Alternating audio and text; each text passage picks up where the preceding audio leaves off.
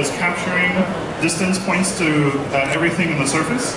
And I simply hold it up and I look around kind of like a magic flashlight.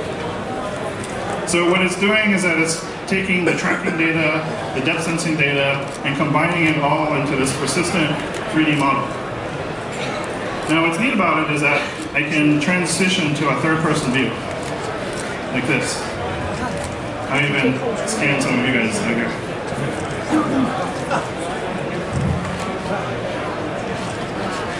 So this is the raw data, and you can actually see I've just transitioned to a top-down view of the stage. You can see this back wall, the side wall, and the curvature of that column. You can also see the position of the tablet inside the space.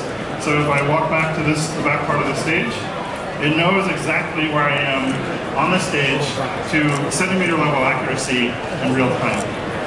Now, this is not something a consumer would likely use on a frequent basis, but in a professional case, such as site inspection or real estate or room planning, essentially I now have a 3D model